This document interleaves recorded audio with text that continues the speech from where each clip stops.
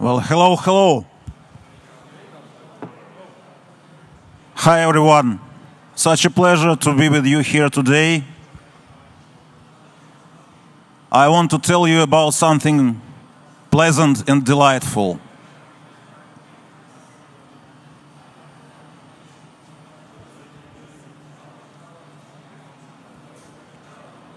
So, who are we and what message do we have for you? 4 years we are selling anonymous eSIMs to the Bitcoin community. We provide mobile telecom services in 160 countries of the world. KYC-free, all aligned with the values of Bitcoin community, for Bitcoin community, 24 hours a day.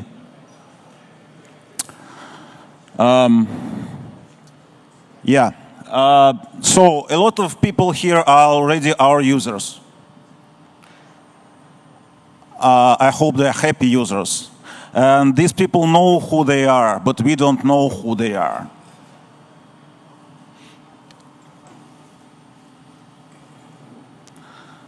Now to our message. We were a pretty normal travel eSIM reseller from Russia.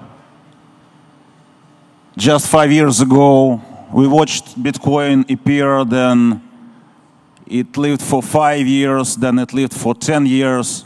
And then we realized that now we can transact with other people all around the world without intermediaries, permissionless. If these words resonate with you on any level, you might understand the emotions that we had in the midst of corona pandemic. We understood that our business model is ripe for reconsideration.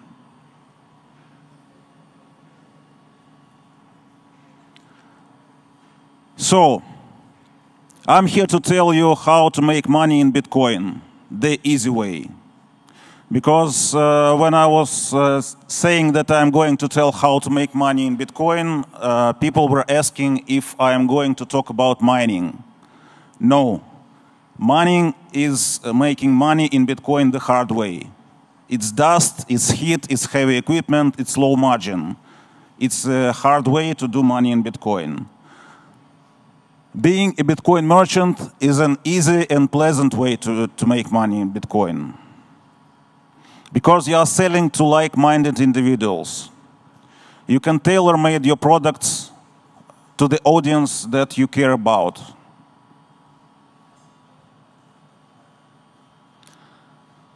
And arguably, the only two things that you need to do that is an instance of BTC Pay Server and a Twitter account. Now it's also Nostr. Why?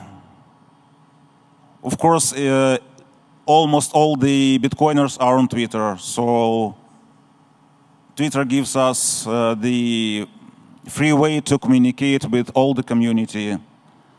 Also, it implies that your product is top, because if it's not, then the word will get out pretty quickly and your reputation is ruined. You don't want this. A friendly advice. If you are on this path, you might want to embrace Linux. Linux is user-friendly. It just chooses its friends carefully. The difference between the first-class users of Internet and the second-class users of Internet is exactly this. If you can use servers, you are the first-class citizen. If you can use just mobile and desktop, you are second-class citizen. Learn how to use servers. Servers run Linux. It's not hard. It's made by the people, for the people. It's a great toy, and it also works.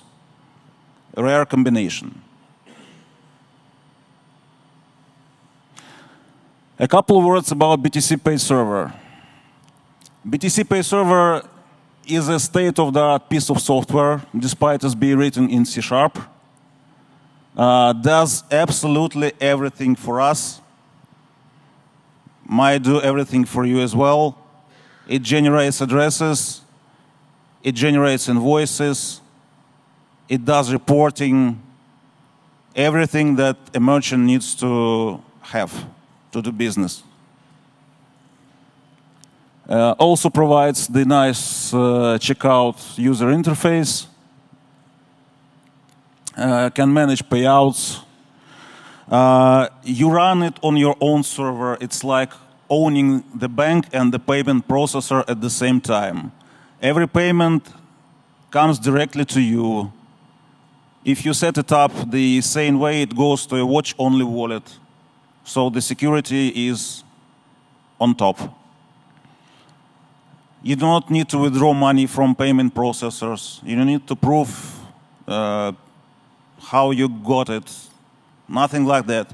Fully self-sovereign way to earn money.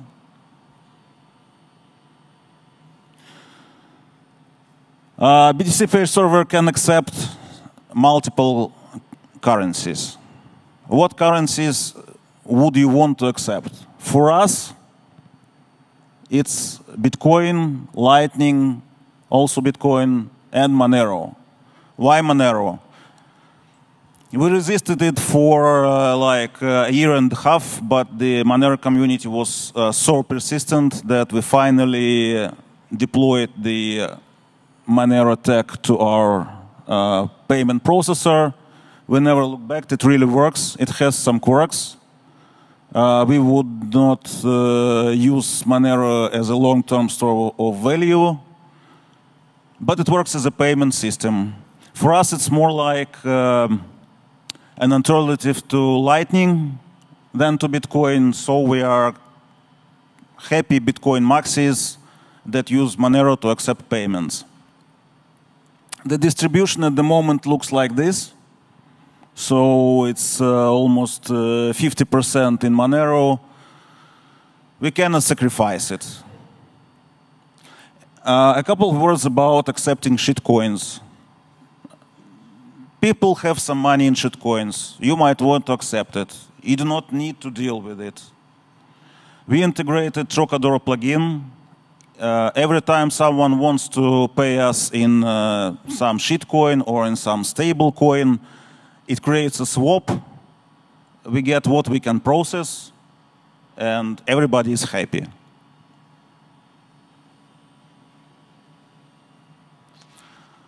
A couple of words about Lightning. You might have heard that running Lightning node is hard.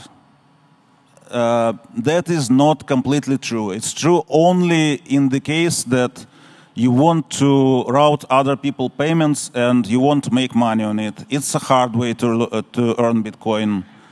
We don't do it. We just care about accepting inbound payments, and what we discovered,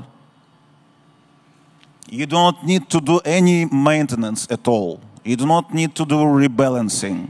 You do not need to manage liquidity.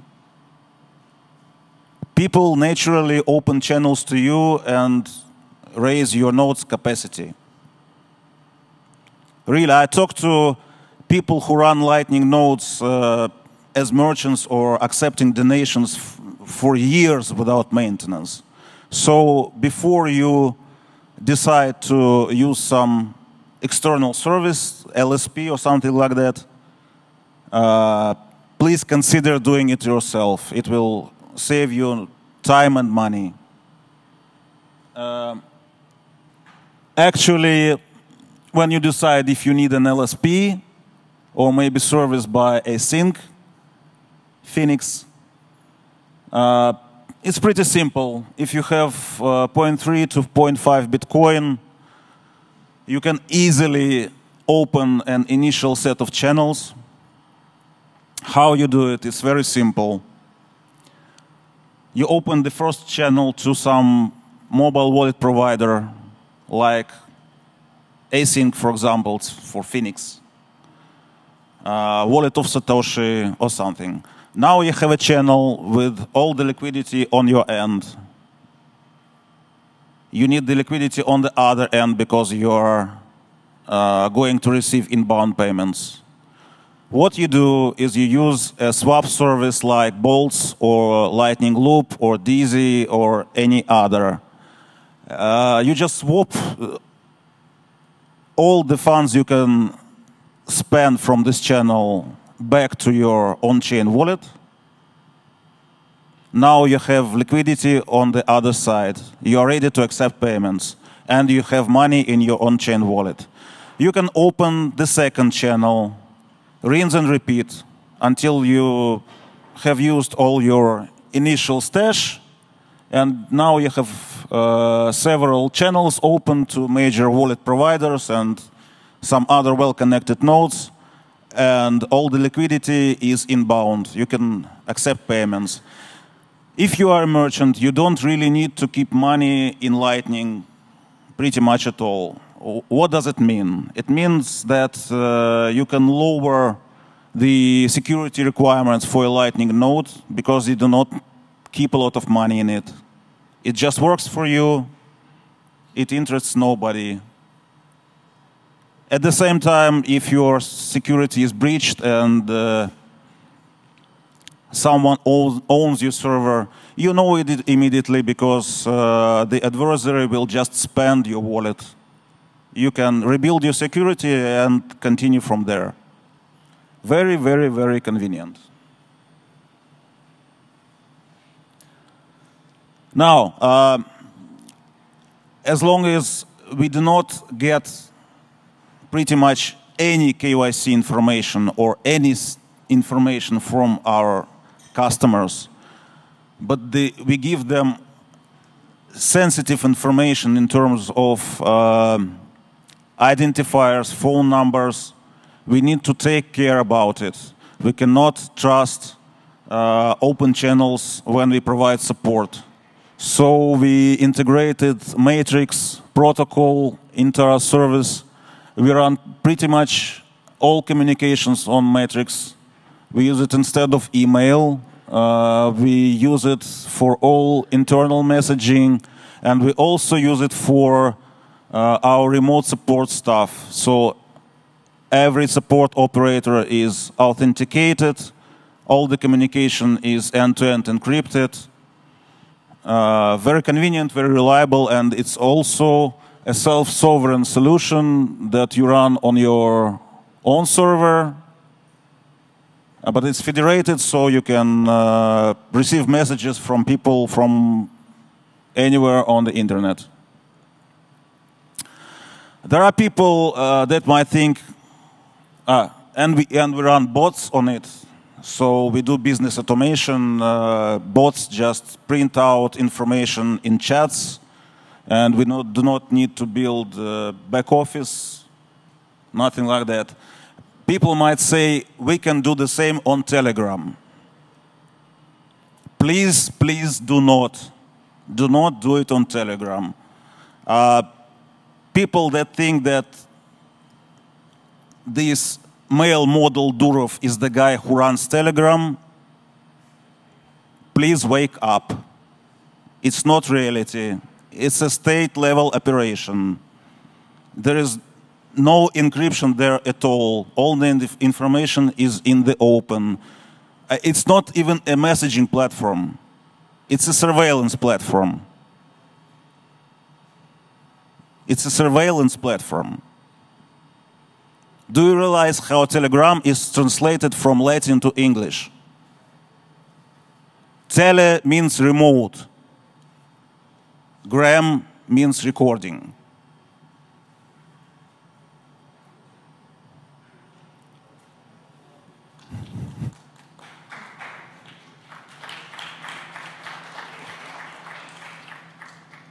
Ukraine is trying to fight a war while their citizens are all on Telegram. That's insane. That's insane and very heartbreaking.